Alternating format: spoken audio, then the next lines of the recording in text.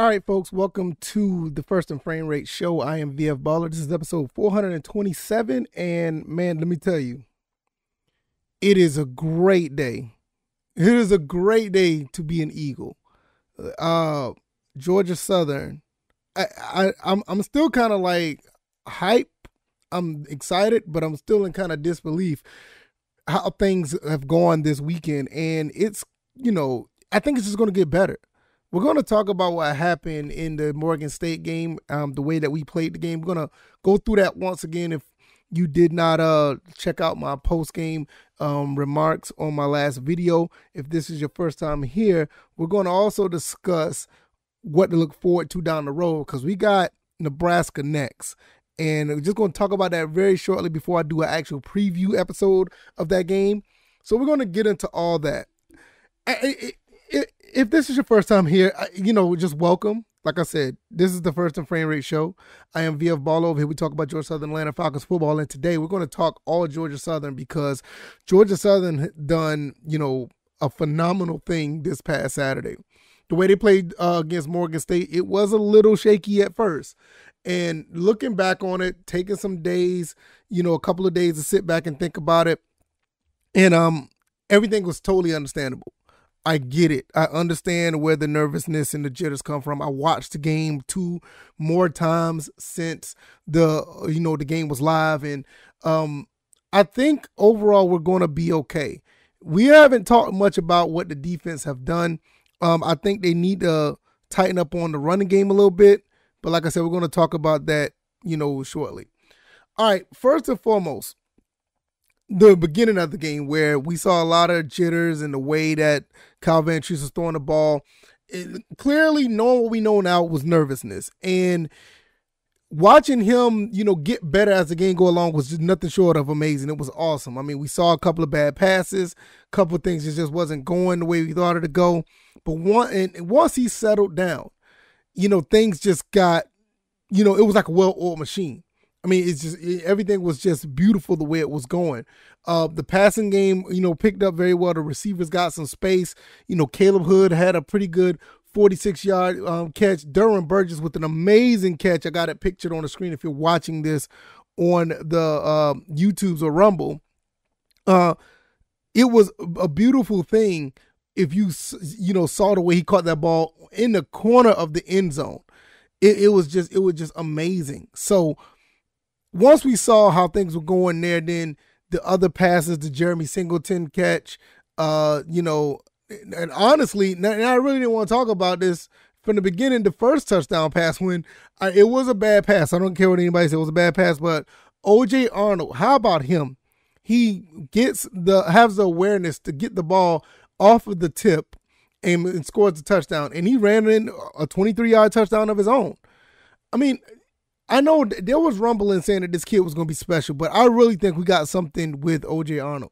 I would not be surprised with the 3-headed monster we got with White, Green, and Arnold.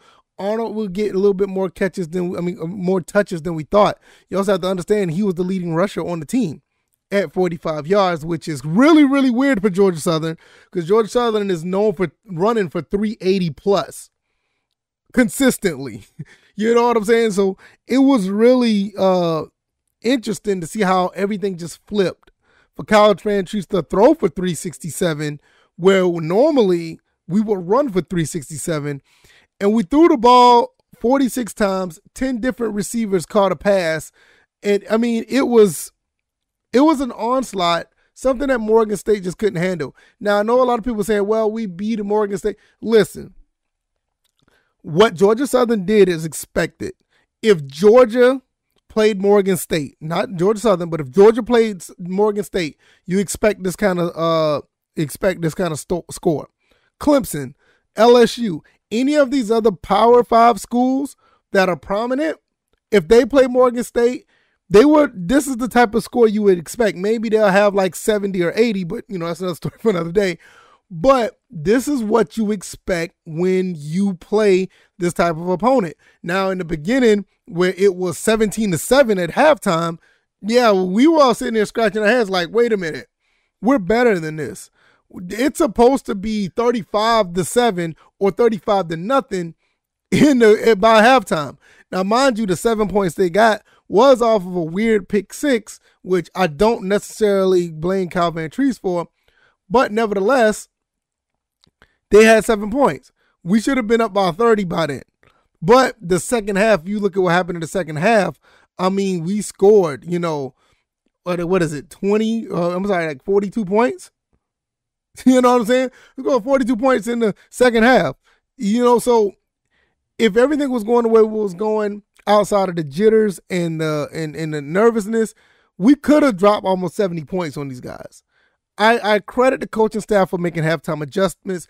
I credit the kids that are on the field, the players that are on the field, to fall in line with that adjustment and be great. Because once the second half came, it was lights out. I mean, Caleb Hood had that touchdown. Jalen White ran over some people twice for a touchdown. Jeremy Singleton caught the back shoulder fade. Then Gerald Green had a run, and Omari Arnold had a 23-yard run, which I didn't expect he was going to score, but he got away from the defense so fast. So, overall, I think that we could do better with tackling. Obviously, I think the tackling was a little off, but I think that's something that they need to go ahead and work on. And I think that they should. I will say they should get better down the road. Now, it is a phenomenal time to be an Eagle. It's a great day to be Eagle. We won the game. This program is on the verge of definitely turning around. We're not done yet. Don't just sit here and think because of Morgan State, we beat them, by 52 points, it's all good. No, we also have to understand that we got other competition that's coming up. We have other competition, and it all starts with the Nebraska game. Now, what can we do against Nebraska? I think Nebraska can be had. I mean, they got us down at now. Look at this. We're at 21.5. The spread is 21.5 right now. I think that is going to go down a little bit. I think that Nebraska is not doing very well at defending the pass. I think that honestly, I don't think their defense. I don't think their team is as good as people want to make it seem. I really think that Nebraska could be in trouble because of the few games they played. It didn't look good. It didn't look good for them. They play University of North Dakota, not the North Dakota that we all know that's dominant in the FCS, which makes it worse. They played against North Dakota, and they only won that game by 2 touchdowns. Well, I'll take that back. 3 touchdowns. 38-17, whatever you call it. 3 touchdowns. So it's like, what are we doing here? Can Nebraska get beat at Lincoln? I think they can. I don't think that Nebraska can, they have a chance of winning, obviously. They play at home. I'm not going to sit here and say that we're just going to run in there and beat them. But this is not a gimme game. This is not a gimme game for Nebraska. And a lot of their fans know it. You can see it on Twitter. They know that they're going to have an issue with Georgia Southern. They don't have the defensive backs to go against all of our receivers. I think our front offensive line can move these guys a little bit as well. And if they're looking towards that Oklahoma game, they're going to be sadly mistaken. This could be an easy trap game for them. Now, with us going up to Georgia, going up to Lincoln, we do have a little something to hang our hat on. We know that we could pass the ball against them. We can set that up to get the run. We also have a quarterback that has been there before when he played for Buffalo. Now, I don't want to get too much further into that game because, like I said, I want to wait. What I'm going to do, I'm going to see if I can watch the Nebraska Cornhusker game against the University of North Dakota. I think I'm going to watch that game, even though they won that game 38-17. I really want to see what they're about. I did watch the Northwestern game.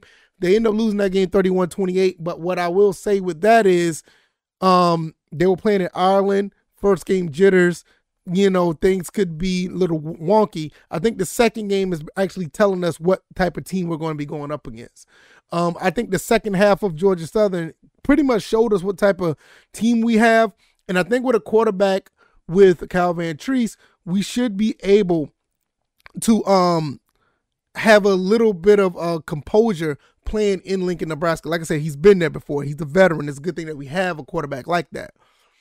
Nevertheless, let me double back and go back to Georgia Southern overall. Let's talk about our team before I get out of here. I think a lot of people have been sadly mistaken. With what this team is and what it's about. A lot of people thought this team was going to be in a transition mode. We're going to have our struggles. A lot of people thought that we're going to have a lot of athletes that's not necessarily used to this type of offense. The defense, I don't think anybody said much about defense. Everybody knows a lot of guys on defense was injured, but we have a really good defense as well. Don't get it twisted. The Tyler Brides, the Derek Cantines, the Najee Thompsons, Mari Wingard, I could talk about the whole front seven from Bradley Glenn to Nathan Varner, Justin Ellis, Dylan Springer. We got a lot of guys on defense that can play ball. I think overall, a lot of people want to know what this offense is going to look like.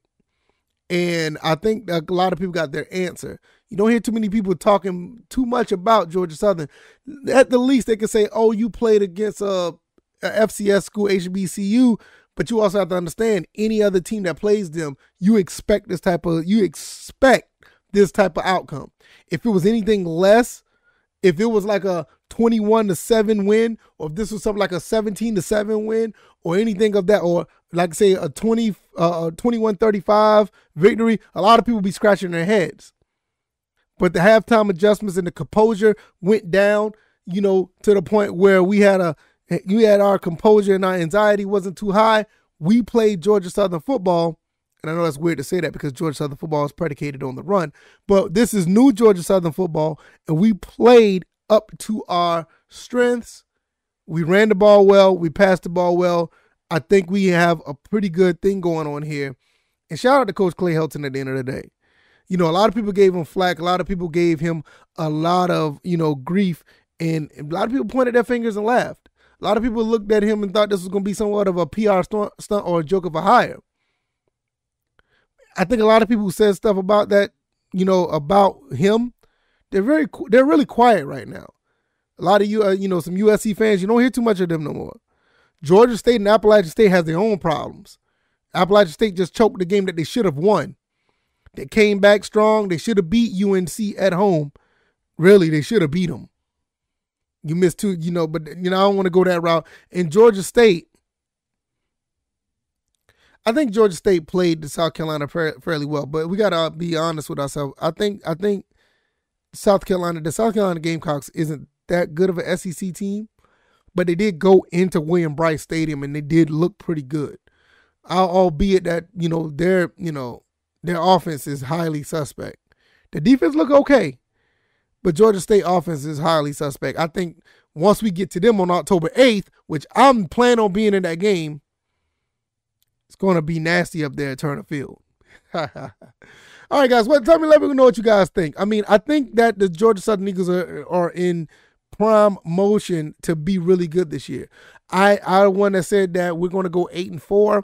If we play anything like the second half, I think I'm going to be looking good at the end of the year. But that's another story for another day. We got to take it one game at a time. And we're going to play against Nebraska. Maybe next episode or the Wednesday episode, we'll be talking about more of the pregame of that game. And we're going to talk about that, and we're going to get more information. If I get more, I'm going to bring it to you and give you my thoughts and opinions. If you like this commentary, hit the like button, share this podcast, subscribe to the channel if you haven't already, the YouTube or Rumble channel. I'm also on Anchor, Stitcher, Spotify, Apple, and Google Podcasts. If you want to subscribe to those avenues, that is great as well. Thank you guys for the support. You guys are amazing. I really, really appreciate it. Hopefully, we will continue to talk more success. And even if we do lose a game here and there, we can learn from our mistakes and bounce back. Because that's what it's about. We would love to go undefeated.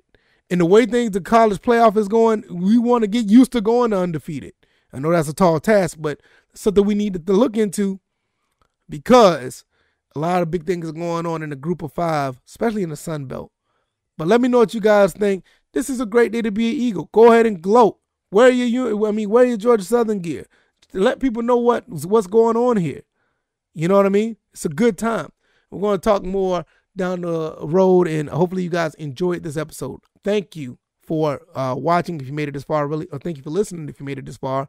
And I'll see you guys on Tuesday. All right, y'all. Y'all take it easy. Y'all be blessed. Peace.